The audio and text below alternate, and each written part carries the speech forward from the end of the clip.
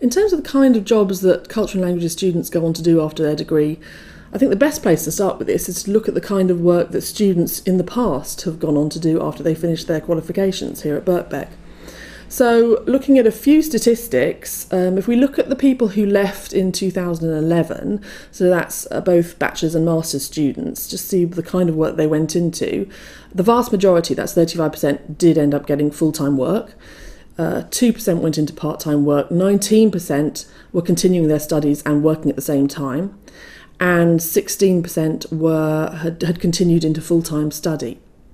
It's interesting to look at the kind of employers who our students went on to work for, because it's quite a varied crowd. We have, again, this is from last year, from 2011, Anvil Press, which is a poetry publisher that also does poetry and translation. We have the Civil Service, the Treasury Department. We have Ma Maison Hotel, so somebody went to work for a hotel in London. A variety of colleges and schools, including Hockerell College, a couple of secondary schools and Kingston University, as well as the organisation Teach First, and finally writers. Again, wide variety of roles. Journalist, secondary school teachers, university lecturers, a curator was on the list, as well as an accountant, a paralegal, a personnel officer and a tax consultant. So there is no one career path for students of these degrees.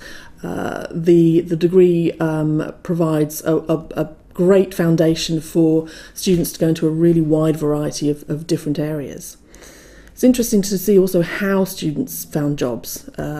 Quite a few, almost 20%, already worked for the organisations that they continued working in. But 10% found jobs through contacts, through family and friends, and 8% through recruitment agencies, and a further 2% through speculative applications. So that's simply sending your CV out with a cover letter to organisations that interest you, asking if there is something available. So the Birkbeck picture is also reflected in the national picture for language graduates, which is basically that with a language degree, with a qualification that has involved studying languages to quite a high level and understanding a different culture.